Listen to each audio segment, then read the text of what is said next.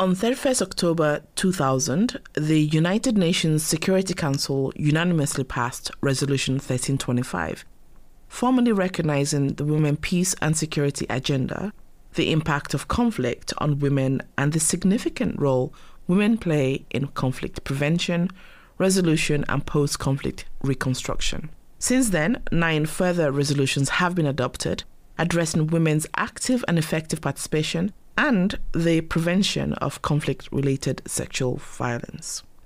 The Women, Peace and Security Agenda, popularly abbreviated as WPS, is underlined by 4 pillars: participation, protection, prevention, relief, and recovery. Today, 32 African countries have adopted national action plans to implement WPS.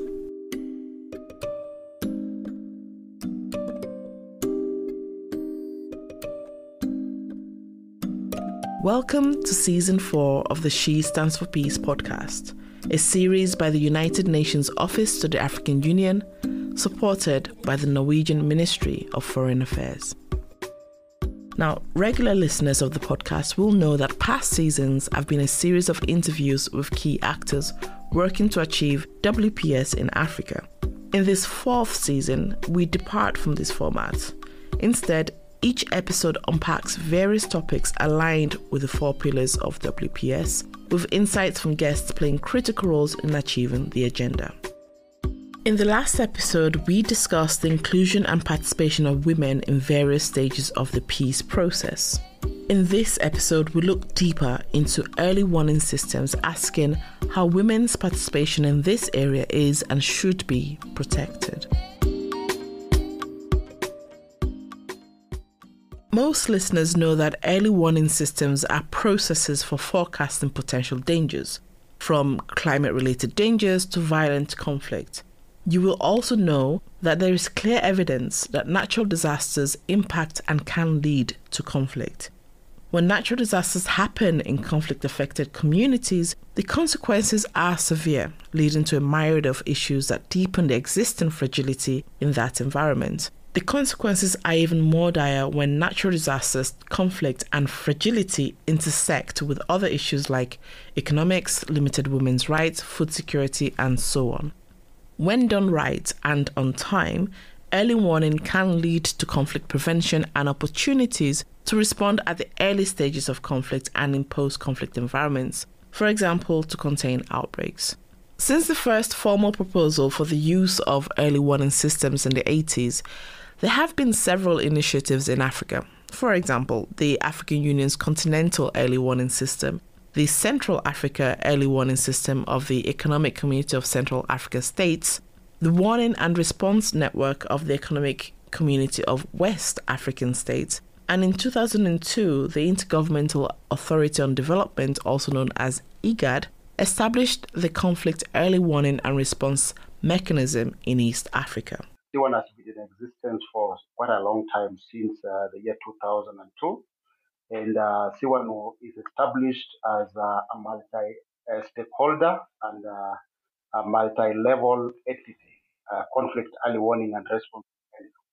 And that structure is very significant for the topic we are discussing now, which is about women, peace and security agenda. That's Camlus Omogo, Director of IGAD's Conflict Early Warning and Response Mechanism, C1. He spoke to us about the opportunities to address gender-sensitive early warning systems. There are several lessons we can learn, 6 of which I would want to share with you. The first is that the way C1 is organized allows for inclusivity in participation of different stakeholders, women included. Because at every level or every structure of our work, we have a multi-agency where we have different government entities participating, community-based organization, youth organization, women organization. So if women are not participating in any of those structures, then we'll easily know it because we have the checklist on who should be part and parcel of that structure. The second lesson is also connected with the first one, and is inbuilt in the C1 structure, where the participation of women is facilitated all the way from the grassroots. Because at the local level, we have local peace committees that have the participation also from women actors. And at the national level, again, we have women organizations as part and parcel of the national conflict early warning units. And so they engage with the decisions that are being made at that particular level. And at the regional level, we have the technical committee on early warning and early response that then feeds into the committee of permanent secretary. So again, there you find women are fully represented.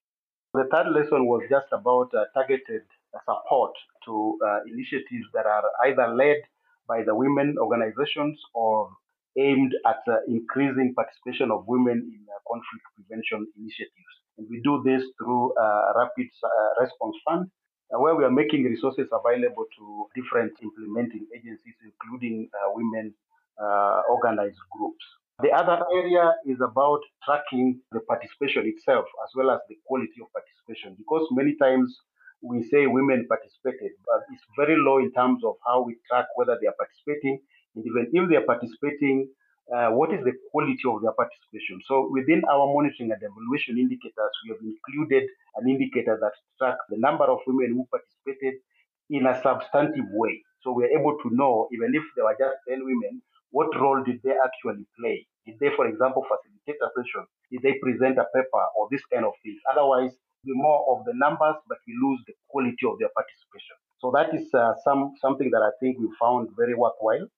Also, in terms of entrenching sensitivity to gender issues, is the sensitization activities that we engage in, especially for the national early warning leadership, because that is where we believe it starts. So if they are not able to know that they should be gender sensitive from the project design all the way to reporting, then already we are losing something. So we do trainings or sensitization exercises for the Sewero leadership on gender inclusion in various aspects of our work. The final lesson I believe we can learn from here is in terms of our early warning indicators themselves, which is actually the key thing here. And we've disaggregated our early warning indicators to be able to capture the different gendered groups. For example, we are looking at questions like who did what to whom. Now, that enables us to be able to respond to whether women are just the victims or are they also participating in perpetuating conflict. So that is a very important disaggregation measure that we are using to be able to know to what extent are women either engaged in peace building, or at what extent are they also victims, or at what extent are they perpetrators. And I think this is a very important information because we want to get the totality of both gender participation in peace and security issues. And this is just to say that, in summary, that we've been able to really mainstream our women participation. We need to strengthen our collaboration in tracking participation of women participation in peace and conflict prevention activities, as well as sharing this information. And by this, I mean putting in place indicators that would track how women are participating in peace processes. But I think there are also other such kind of initiatives out there. So it's about being deliberate. Sometimes when you just, for example, make a call for proposals, and you are not very deliberate when you are, for example, analyzing who has made the request, you end up having a disproportionate number of men or men-led institutions benefiting more than the other. So in our case, we have tried to have that key consideration. Even when we are saying we are putting out a call for proposal, that we will be intentional about ensuring that women-led initiatives are beneficial. And the third area of collaboration is the biggest in terms of coordinated advocacy, coordinated lobbying for inclusivity. And I say this because working in a regional organization, where sometimes when we are calling for regional meetings, we say the leaders of a particular agency. So in our case, for example, we'll be convening a meeting and saying we are calling the heads of national early warning units. Now, it will surprise you that out of the 7 national early warning units, only one is headed by a woman, which is Uganda. So if you only convene a meeting and you say only heads of these institutions, then you will be having a meeting just of men and maybe one woman. So we need to continue doing more advocacy so that even at the national level, the leadership of some of these institutions are women, so that at least you can get balanced participation. But as we are working on that, the other way is to be intentional in your invitation to such kind of meetings, so that you, and this of course where collaboration is needed, because instead of saying we call 7 heads of national early warning units, we can say 2. The head and a technical person. And that technical person will specifically reserve for the other gender. So we try to be very intentional in such a way that we ensure that the participation of different genders are included. Otherwise, if we don't collaborate and be deliberate in terms of our joint advocacy, joint lobbying, then we will continue isolating, especially the women, from decision making, especially at the regional level. And this is something that I believe as IGAD we have taken seriously. And with the active leadership of our gender manager, this is work that is already been happening. There's auditing of IGAD processes and initiatives to ensure that issues of gender inclusivity are well anchored in the programs. Applying a gender lens to early warning systems has proved critical to forecasting signs of potential conflict-related gender-based violence and ensuring that responses are not harmful to women, however unintended. And yet, gender remains an underused analytical tool. When it comes to conflict-related disasters, early warning systems are critical to mitigating mortality. According to an analysis by the United Nations Office for Disaster Risk Reduction, UNDRR, countries with strong early warning system coverage experience just 1/8 of disaster mortality compared to those with limited or no coverage. In Africa, only 40% of the continent has such systems, and these still have significant challenges with quality. In 2022, the African Center for Meteorological Applications for Development, ACMED, in Niger, inaugurated a new continental multi-hazard advisory center in line with the Early Warnings for All initiative, which is the executive action plan launched by the UN Secretary General at COP27 in Egypt. And we'll share a link to the document in the show notes and on the She Stands for Peace podcast page. The way I like to start will be with an African proverb, which goes that a woman holds the knife at the sharp end. Now, what this means in the context of women, peace, and security is that across the entire African continent, they feel the brunt not just of the changing climate, unclean cooking. Over 700,000 Africans die, and over 60% of them are women. In context, this provides a reminder of the resilience of the African woman, especially our mothers, our sisters that are dotted across the continent. They actually are facing the brunt, enduring high levels of unemployment to bearing indoor pollution that kills over 700,000 Africans, with over 60% of them being women. That's Dr. Richard Munang, Head of Global Environment Monitoring Systems and Early Warning for the Environment Unit at the United Nations Environmental Programme, UNEP. We asked him about the role climate disasters play in conflict and opportunities to address the gaps in quality of early warning systems in Africa. Up to 70% of the food that is produced in the continent is led by women. And so within this context, the reality then becomes that providing solutions, not only to reduce indoor pollution, but also to empower women, especially under the changing climate that is not only reducing agricultural productivity, but is plunging millions into suffering as a result of drought and floods. It will become very, very imperative that to drive the socio-economic resilience of women will actually be the best pathway to peace. And with this, 3 things need to be done. Early warnings, not only to be able to address the rapid onset, for example, like flooding or drought, but also turning early warnings into early actions, like providing alternatives, like climate action solutions, like simple solar dryers that mothers can be able to dry their food, their vegetables. What needs to be done at the core is that it's not just about having women discussed within the context of security and peace, but giving them the tools that they can be able to drive these opportunities. And therefore, looking at that to give women not just the voice at the table, but also to ensure that they can actually participate meaningfully as they also drive their socio-economic opportunities is the best way to go. Giving women not only the voice, but ensuring that there is institutional reforms that prioritize women leadership in roles, we have to understand that with that women at the center of driving the sustainable development goals, the world in 6 years from today will not be able to achieve that. And so this empowerment of women needs to move from what I call a cost center. What it means is that resources allocated to support gender issues cannot just be as a word of mouth, but it should actually be to help empower women to put food on the table and more money in more pockets, because socio-economic resilience is actually the most powerful force for gender inclusivity. And that is how peace can come. Because without having money when there is a drought, without having an alternative to be able to move to other places, to be able to afford alternatives, then definitely peace will never reign. The entire African continent, as it is today, have investments in early warning that are actually wanting. And early warning systems, as we know, stand out for the effectiveness in forestalling and reducing risk impact, be it climate change, be it biodiversity loss, be it pollution.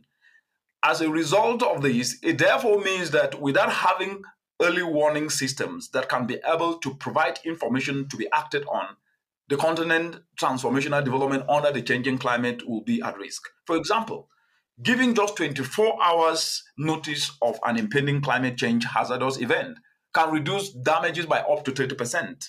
And investing $800 million in such systems in developing countries, with most of the countries in the African continent, would prevent losses of up to 16 billion annually. And therefore, it means that early warning systems are quite very, very instrumental. But the most important aspect within the early warning system is that it is not just providing the information. Because if you provide the information to a community that do not have the resources to be able to relocate, that do not have the resources to be able to have alternatives when their farms will be inundated with flooding or when there is a drought, then it will just be as good as nothing. It therefore means that translating early warnings into early actions is where the niche of every action is like. This is what we call early warning for the environment, which is simply how do we monitor the risk and at the same time provide solutions immediately to avert that risk, and also help ensure that as we are forestalling risk, as we are reducing the risk, either it is from biodiversity loss or from climate change or from pollution, then we are also at the same time empowering people to be able to assess the solutions. And so to move from just early warning to early action and help ensure that if there is a prediction that there is going to be a cyclone, how do we then ensure that the community where the cyclone is going to be impacted can actually have the resources that they need to then be able to avert the cyclone and move away, not only to prevent life loss, but also where they move to, they can have the opportunities and the resources to be able to settle, to be able to afford alternatives, food, shelter, water, etc. And that is the direction in which the early warning approach needs to take, and we call that now the early warning for the environment, which focuses on the risk, the solutions, and how each and everyone can then be able to invest in it. Engagement with local communities has proven effective for early warning response. For example, the United Nations Organization Stabilization Mission in the Democratic Republic of the Congo, also known as MONUSCO, enhanced its early warning and responsive mechanisms by developing community alert networks, working with local communities. The UN Secretary General estimates that this community approach to early warning has physically protected over 300,000 displaced persons. And if you want to know more about the work of MONUSCO, head over to episode 5 of this podcast to listen to our interview with Binto Keita, Special Representative and Head of MONUSCO. You have to challenge the mindset and the thinking about you get into a home, which is great. You have to do that. But the internalization of what needs to happen on the ground at community level, you cannot just be here on the top of the mountain and you are thinking and you are looking down and you are thinking, okay, this is going to trickle down to the communities, because the fabric of the society is not up. It's in the homes, in the camps, in the villages. So we have to find a way to connect the two. And for this, I kind of sense that more and more there is more movement out there, civil society organizations and NGOs who are challenging the system. And we hear a number of voices of young people and also young men and women who are saying, if we keep doing the same thing which has been done over centuries, because it has been taught in schools and we have textbooks and we keep doing the same thing, and we keep having results where we are seeing the world going in a direction which is not necessarily where we want to be. So why don't we pause and say, what would it take for all of us to reflect on the way we approach peace in any part of the world, and we rethink how the global governance framework is fitted or no longer fitted. I tend to go to no longer fitted with the dynamics which have come now in the 21st century DNA with this digitalization of the world and the interconnectivity.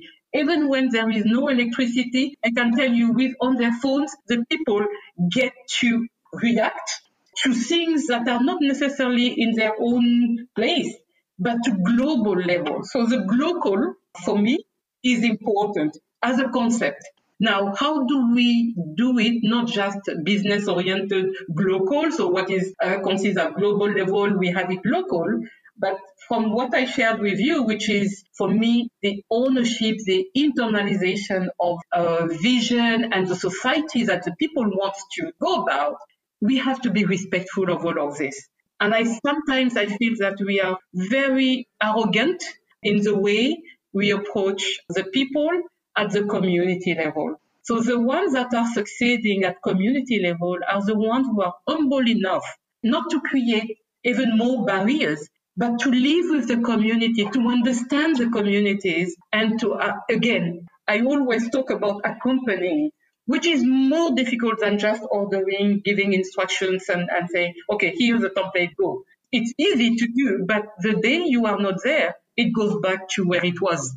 And so it's not helping. The African Peace and Security Architecture is the umbrella for critical AU mechanisms for promoting peace, security, and stability on the continent. And within APSAR is the Peace and Security Council, tasked with anticipating and preventing conflict.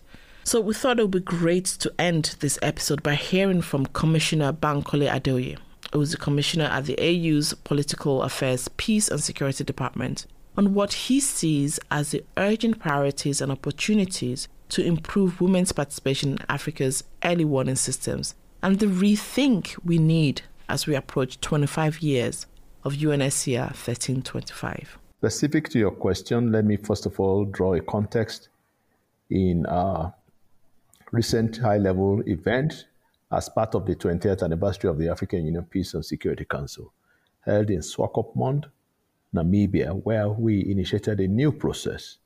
This new process will energize the women base, civil society, he for she institutions like the African Union as well, and others to continue to promote women participation in political processes, in peacemaking, in peace building, and ensuring that the protection of lives will be guaranteed. So based on this, we continue to prioritize conflict prevention and early warning.